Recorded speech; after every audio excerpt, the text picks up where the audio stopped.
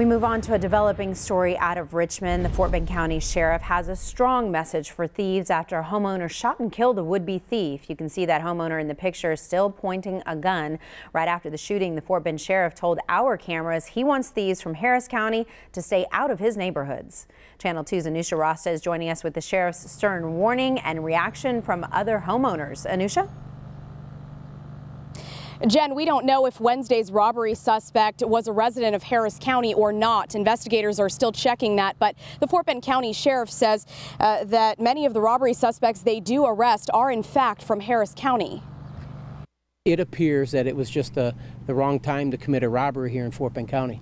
Fort Bend County Sheriff Troy Nels spoke to reporters on Wednesday in this neighborhood in Richmond after investigators say a homeowner shot and killed a man who tried to rob him in his driveway. But Sheriff Nels also had harsh words for other criminals planning to target Fort Bend County, criminals specifically from neighboring Harris County. We don't need thugs coming into this county, pulling handguns and trying to rob us for our possessions.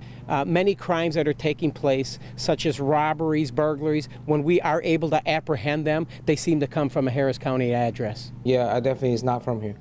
Not even around here. Kevin Lee lives a few doors down from the homeowner involved in Wednesday's shooting. He says he doesn't know if these criminals are coming from Harris County, but he's sure they're not from the area. I don't think they live here, you know.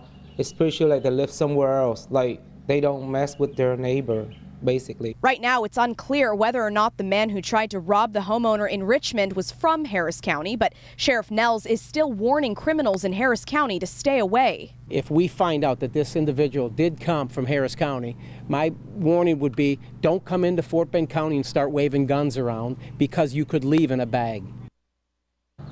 And we reached out to the Harris County Sheriff's Office about Sheriff Nell's comments, but we have not yet heard back.